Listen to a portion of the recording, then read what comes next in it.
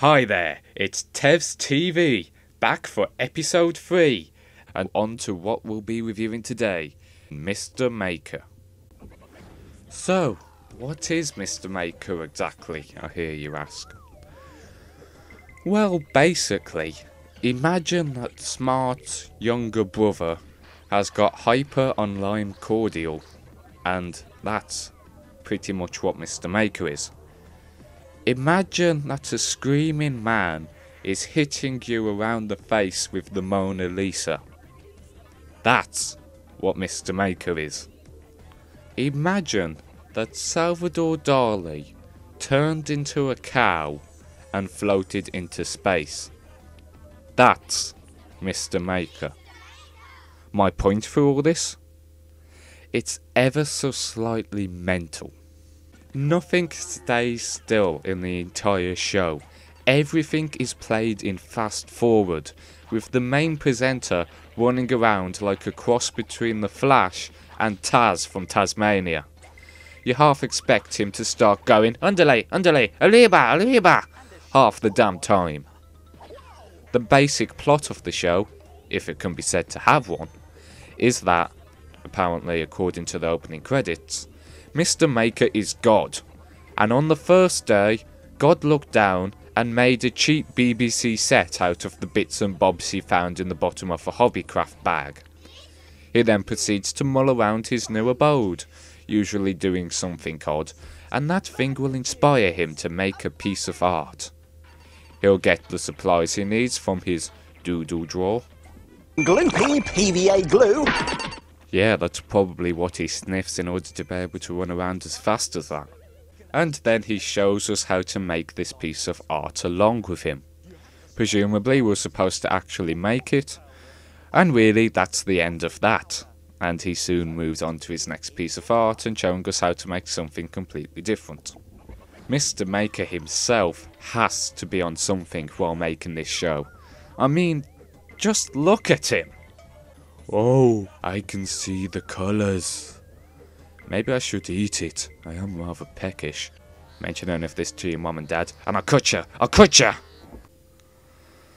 Well, anyway, the main purpose of this show is for us to go out and make stuff. So, let's make something. Right then, Mr. Maker. Let's make this thing right here, right now. Try making an amazing ancient Egyptian picture out of bandages. Fuck, I don't actually have any bandages lying around. Who the hell has Mr. Man-style bandages lying around? Fuck it, bog roll, I'll use that.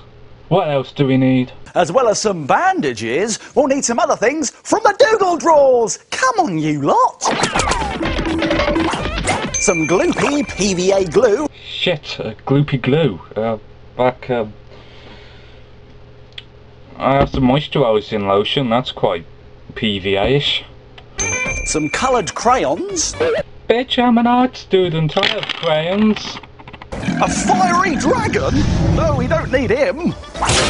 What? We don't need the fucking dragon. Shit. Fuck. Right then, boys, get rid of the dragon. Yeah, you heard me, rid of it. I don't know what the hell you're supposed to do with a dragon. What the hell am I supposed to do with a dragon? Oh, that's it, boys. You want to come downtown? Come on, bring me. Some coffee powder. Check. Hey, not even need for any loopholes with this one.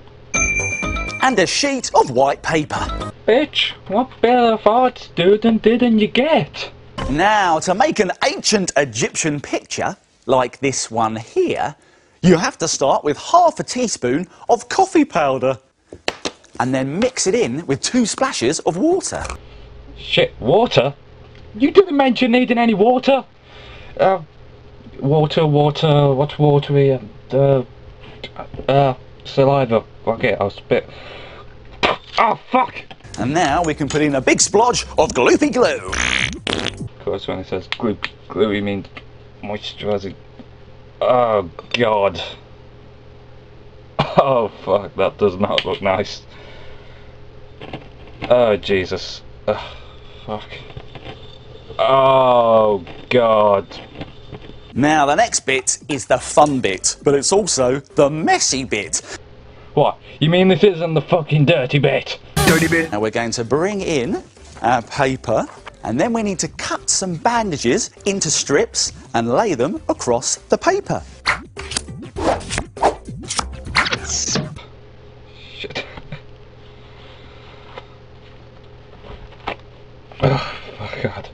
Now we're going to very carefully paint our glue and coffee mixture all over the bandages. Oh. Oh, fuck. Oh, God. Let's start drawing our picture with a black wax crayon. Oh. Cute. Pyramid.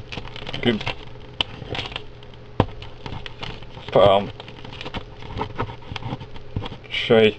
So why don't you try making some old-looking paper and drawing an ancient picture? Yeah.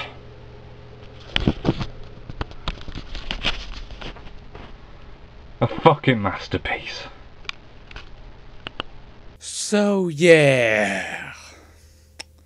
Anyway, as you can see, the show really is just Art Attack repackaged for babies, fronted by a guy who can only be described as a mix between Mark Spate, God rest his soul, and Pee Wee Bloody Herman. It does come with a couple of added bits that were added to the format and are exclusive to Mr. Maker though. Firstly, we have the shapes, who are obviously 4 shapes. And these guys have always pissed me off. Why? Well, because their damn voices are wrong. Firstly, you have a small pink circle. Now what's the obvious voice to give a small pink circle? Now this might be a bit stereotypical of me, but you give it a young girl's voice. Small equals young, pink equals girl. Obvious, isn't it? I am a circle. So why the fuck does it have a male voice then? You know what happens when something's male and you make it pink? It becomes gay. It happened to Birdo, it'll happen to this. Do we honestly want another Tinky Winky controversy when we sell this shit to America? I am a triangle. Now that's the fucking voice you should have gave to the circle! I am a square. Oh, trust me, I'm the fucking square here. I spend all my spare time taking the mick out of children's TV and getting pissed off because circles aren't women! I am a rectangle. Oh, come on! That is so what the voice of the square should have been. The shorter, squatter shape should have had the deeper voice. I am a circle. What picture are the circles going to make? Well, the colours are saying to me that a cat. It currently looks like a Petri dish that's gone wrong. Oh, fuck it, it's all just a big load of balls.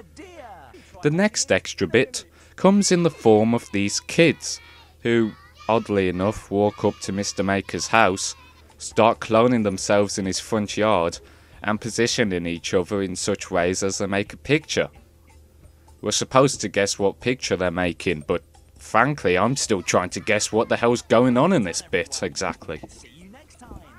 I am brown. Whoa, hey kid, I know that some people aren't certain of their colour, but you are certainly not that. I am pink. Oh, yeah, sure. Let's make the girl pink because she's a girl. That isn't sexist profiling at all, is it? Wait a minute. Wasn't I just complaining about the pink circle not being a girl a few seconds ago? Ah, fuck it. Boo! You made the girl pink! I'm black. Same as the last boy, kid. No, you're not! Next up, it turns out that Mr. Maker also has a magic pencil that can draw pictures all by itself. Can you guess what the pencil is drawing? No. Why the fuck should you care? It's the same thing as the other two, only it's a pencil now. Oh look, a nice skater. Next! So last but not least, we also have Minute Make Time, which is a series of makes that you can do in under a minute. So what are we going to be making today, Mr. Maker? And here's what we're going to make today. A one-eyed monster! A what? A one-eyed monster! Seriously? A one-eyed monster! Oh my god. Yes, Mr. Maker is currently showing your children his one-eyed monster. Okay, so it turns out that you make Mr. Maker's one-eyed monster by getting two balls and sticking a large sausage-shaped protrusion over them. We can draw those on the side of this card here. Really? Oh, come fucking on, there's subtlety and then there's that! Look at it! Look at it! What the hell does that remind you of? There is no way on God's green earth that this shape, stuck onto a one-eyed monster that's actually just two balls and a protrusion, was not 100% completely intentionally. I mean, God! You are a sick man, Mr. Maker, you are a sick man. Oh, God. Now I've got to be completely frank here. I love this show. Mr. Maker is brilliant. Just watch it and love it. Because, frankly, despite being an Art Attack clone, there's just nothing else like it on TV at this moment. It is insane, and delightfully so. I know that I just screamed and ranted at it, but it's just so fun, both the show and the ranting, and you just can't find it in yourself to hate it. It's a show about a man who's obviously on something, making one-eyed monsters in his spare time, and he has a bunch of small children in matching outfits running around his front garden. Whoa. Actually, now that I mentioned it like that, this show is terrifying. I mean, look into those eyes. Those eyes that stare into your soul. They say that only the dead have seen the end of war. Well, I've seen the end of war, and it's in the eyes! The eyes! The eyes! So, all in all, it's a bit crazy. But, then again, that's why I love it. Frankly, I'm amazed how this show doesn't have a bigger cult following outside of its intended demographic. And if you can ever watch it, seriously, just do it. Just for fuck's sake, never try to actually make anything from the show. Unless you consider coffee glue and spit on toilet roll as art. Thank you. This has been TevsTV Spotlight on the show Mr. Maker.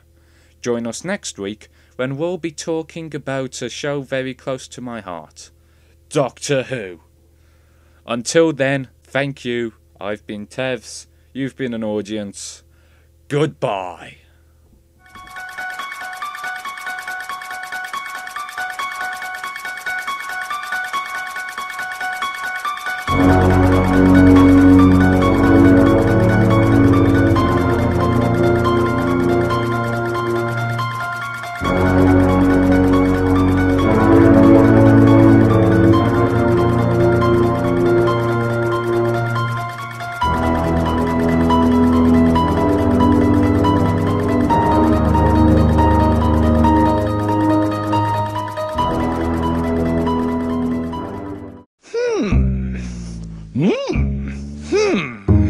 Bandages, eh?